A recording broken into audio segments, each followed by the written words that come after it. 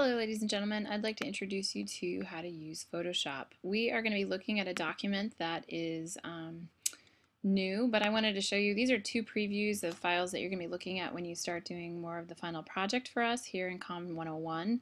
But in the meantime, I did want to go over just some basics of how Photoshop works, and so I thought that I would do so by an introduction of the tab system, which is the first view that you get here. We're going to go to make a file new, and I'm going to make a small document. Note, when you are making a document that you're saving for a blog, you will be saving that document down to a 72 pixels per inch resolution. But if you wanted to do something that's going to be for print, say we're making a real movie poster like this project is going to ask you to do, and you were going to actually print it, then you'd be saving that resolution at 300. This is a very big difference between the two styles of images that you would be researching to find, because basically it's easy to find any image at a low resolution. It's much harder to find something at a higher resolution.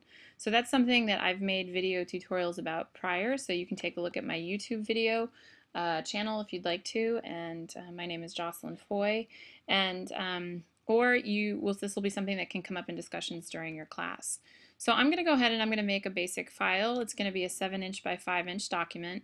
It's at 300. Typically when we're dealing with color settings, CMYK is your standard for print and RGB is your standard for web. That has changed a little bit more recently, where you find printers who have a combination of both colors, and now printers will specify what they want if we're talking about an outside company. Let's go with a standard though, because I'm dealing with a 300 dpi file for print. Let's stay with a print color setting, CMYK, and say OK. So we come to a document. I'm going to zoom out. I'm going to go under my view here. I'm going to zoom out, and that's going to allow you to see the whole canvas that I'm working in. And now I want to go through a few of the basics in understanding. The two most important layers that you could possibly have open for Photoshop are layers and history. These two are going to do an extensive amount of help in developing your projects, as well as backtracking if you need to fix something. Now, the most important tools that you have, all of these are very important, but for foundation education, I think that I'm going to go over I would say 8 most important things so you can get a handle on them. Notice that each one of these keys has a little arrow in the bottom right-hand corner of them. That's telling you that when you hold it down, you can look and see that there are a number of sub-tools in each one of those.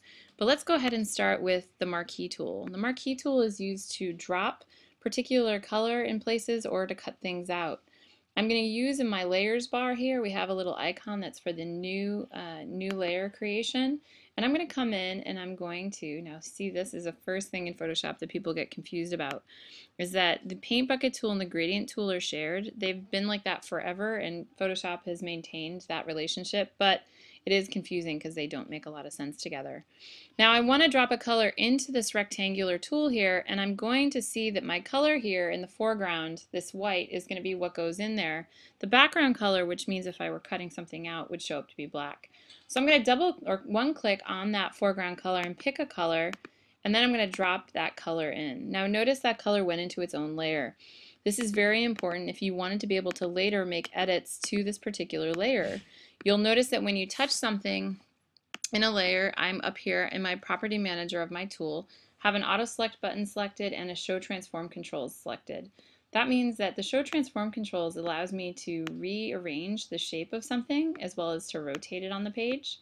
Also, it allows me that when I have, and we have to push the plus meaning, or the check meaning we want to install that action, or the minus or the circle with the line through it meaning we don't want that change to go through. Now the other thing up here is auto selected. As we build more shapes into our design, we will find that we will get confused as to what is on what layer. Here, notice this little arrow. I flipped the two colors from foreground to background. Again, I'm using the color to drop in. So what is important in noticing here is that as I want to move one thing to another place, it allows me to click between those. In previous versions of Photoshop around CS4 or CS3, you would have to choose the layer to make a change to it. Now, we can move these things. Again, the show transform controls remains on, and that allows us to make these edits. And now what we're going to do is go in and we're going to add a layer of text.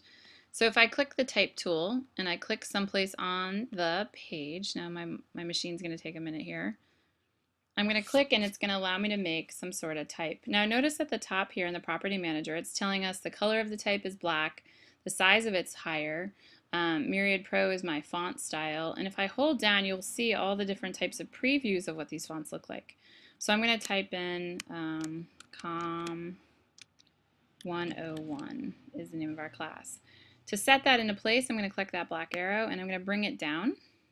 Oh, whoops, it's not COM. We are GRA. Okay, GRA-101.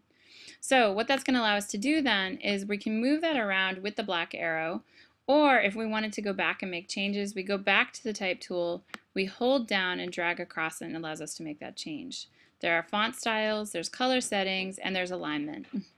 Okay, so the next thing that we want to do is we want to go on and we want to take a look at if there was something that we had, how do we make cutouts of that particular thing?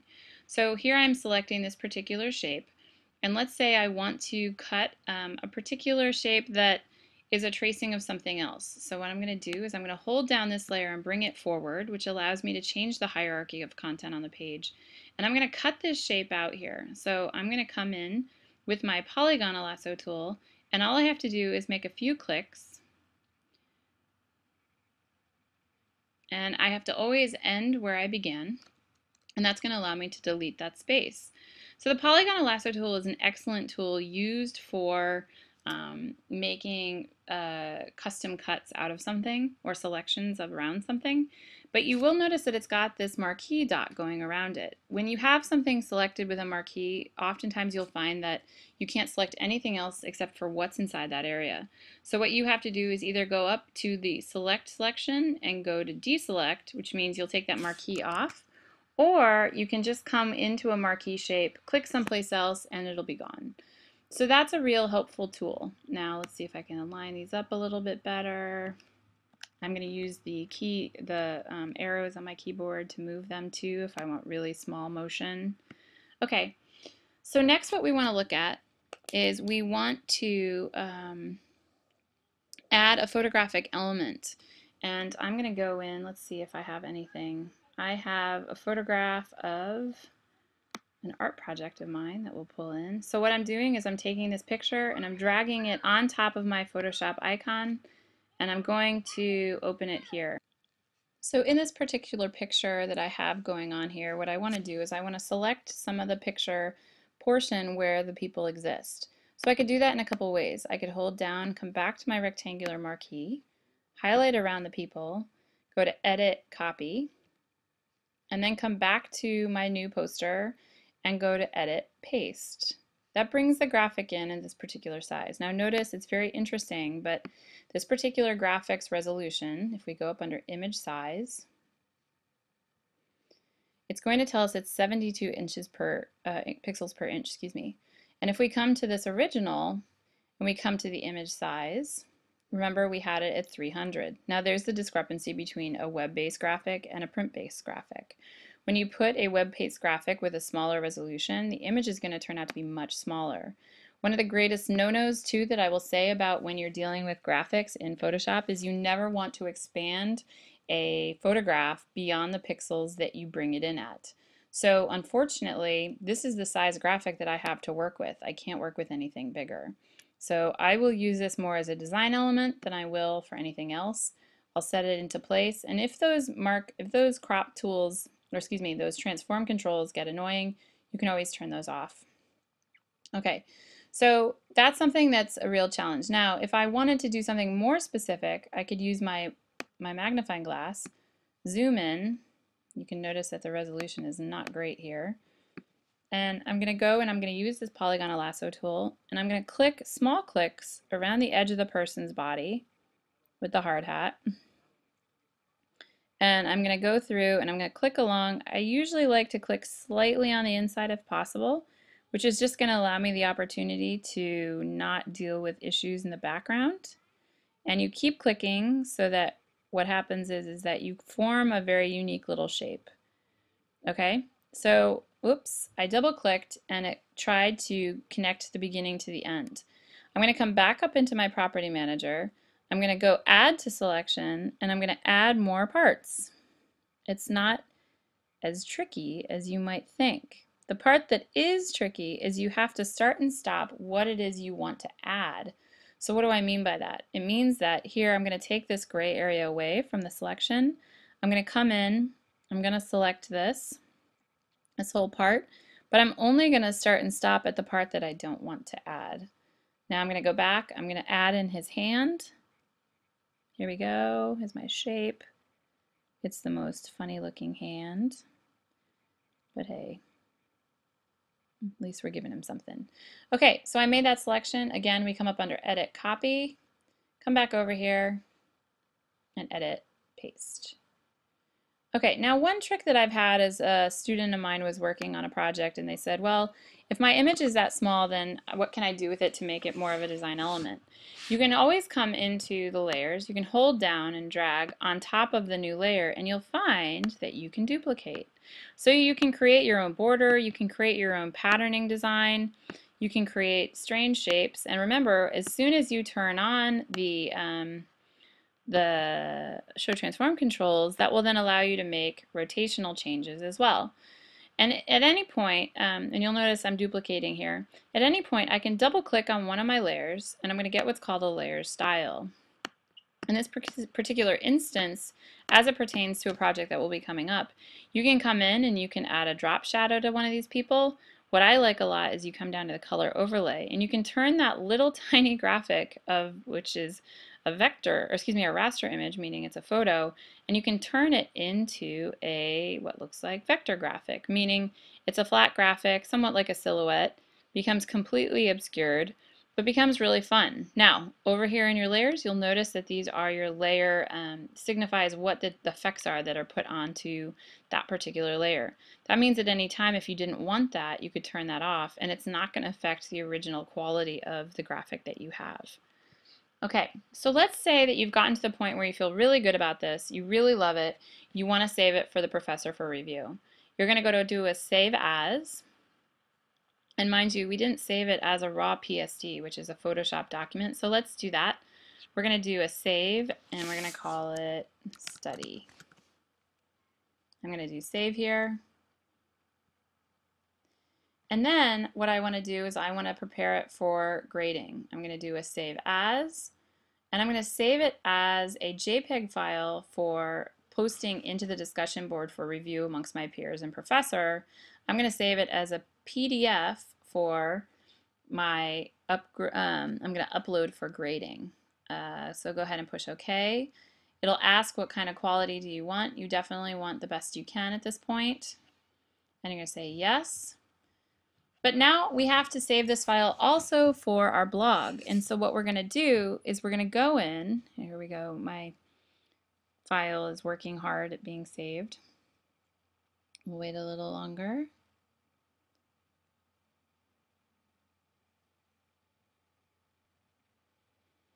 We've waited a little longer then. We're going to go ahead and we're going to go to image size. And we're going to save it to 72 for our blogs. Now that's going to drastically reduce our graphic. I'm going to come into View, zoom in, or we could go faster and we could click the magnifying tool here, magnifying glass icon, and that's too much. So I'm going to come up to my property manager, pick the smaller, okay. And then I'm going to come and do a file save for web. And this wonderful window is going to pop up.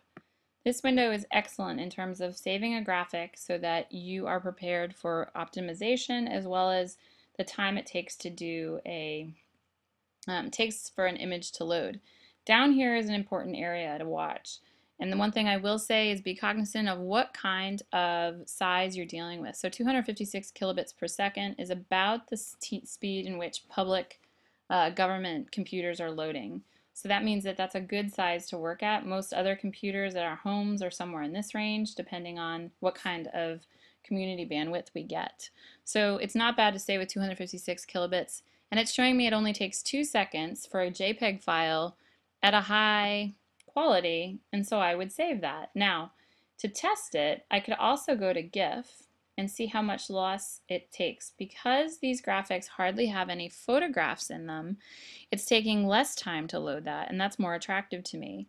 So I'm going to save that. Now notice, GIFs are different than JPEGs, and that is that GIFs only can deal with a maximum of 256 colors. That is why people will find that they'll get images that have very strange renderings if they have to reduce the number of colors. And that color reduction is all, and you look down here and you'll see what I mean. You have to reduce the colors that make up a series of things, and as a result of that reduction, you'll get a very strange pixelation effect. Some people like that pixelation effect, but most commonly not. In our case, we're really not worried about how much time it's taking. It's only 1 second. I will say you generally want to have a graphic that if you're uploading to the web, it takes less than 10 seconds to load. So either that means you have to change the style of the photograph or the size of the photograph to meet that time load, or you're going to have to also consider different parameters in which it's being created, whether it be the number of colors, whether it be less photographs, more vector images, you name it. That is a possibility and it's always doable. It's just creative strategies that we as your faculty are here to help you with. So you're going to go ahead and save. And I'm going to save that as a GIF. And I load it to the web. Okay, you guys, I hope that helped as an intro to how to use Photoshop. Bye-bye.